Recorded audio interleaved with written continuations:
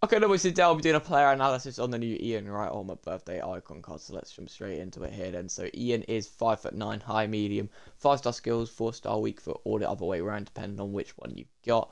Right-footed, mostly explosive.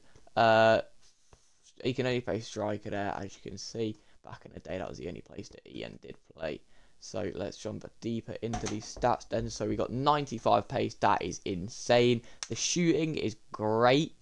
94 finishing there is brilliant, and the 91 attack positioning is good as well. The passing is very, very, very nice as well, looking really nice there.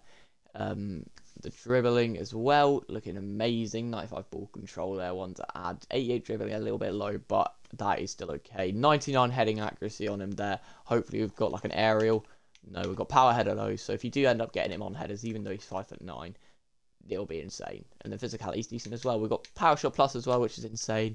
Rapid plus, technical, first touch, press proven, and Travella. So overall, a very, very insane card. For the chemistry style, I would have to say shooting and... I don't actually know what else you'd put on, but definitely do a shooting one. And he looks really insane there, boys, for 660k. I won't lie.